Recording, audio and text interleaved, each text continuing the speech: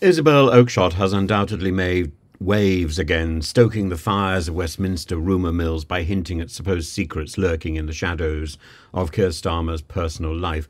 Her recent comments on Talk TV, where she holds a prominent position as international editor, suggest that the Prime Minister has a secret, although she claims it is unrelated to his sexuality.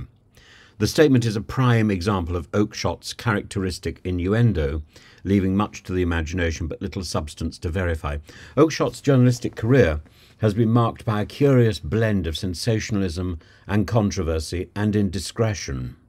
Early on, she had all the markings of a serious political journalist, cutting her teeth on the regional press circuit before ascending to the lofty heights of the Sunday Times, and then having some sort of jaunt with Richard Tice and editing Matt Hancock's diaries. Let's edit my diaries. Let's get into the stationery cupboard and make it move. But the turning point came with her infamous expose of Vicky Pryce and Chris Huhne. In that affair, Oakeshott not only burned her source, but also cast herself as a victim of betrayal.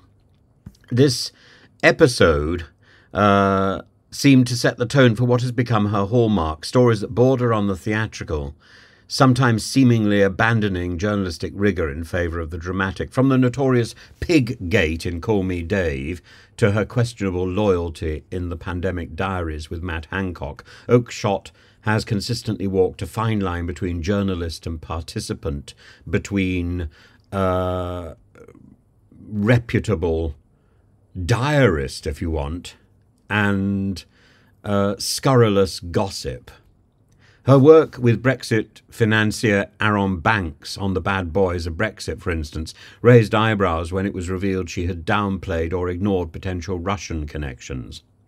Oakeshott's pattern is one of selectively releasing explosive details, often positioning herself as the lone crusader against hidden elites.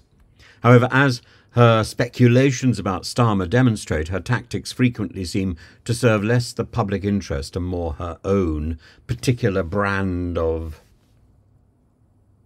political revenge or political invective. I don't quite know how she positions herself, except in a strange way in front of autocue. Her associations with Reform UK and figures like Nigel Farage and Richard Tice reveal a transformation into a partisan voice rather than an impartial observer. Oakeshott seems to have evolved into a kind of political activist, performing like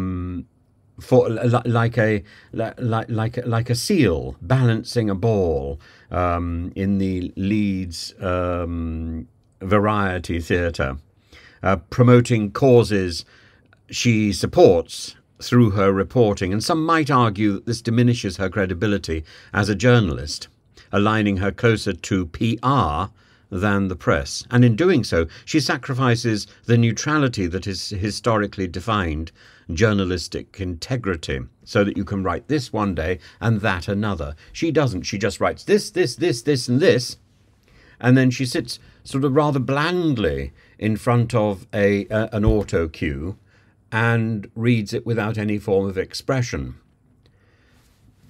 as if her words somehow have greater resonance than their delivery. Ultimately, Oakeshott's forays into the secretive realm of politicians' private lives and her provocative reporting reflect a broader trend in media where infotainment and self-promotion overshadow truth and accountability.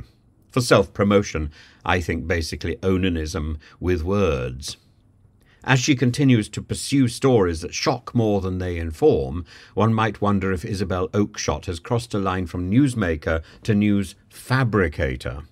And the self-interest that drives her career may indeed ensure her a spot in the limelight, but it also leaves lingering questions about the future of journalism in the UK and the future of Oakeshott within that concept.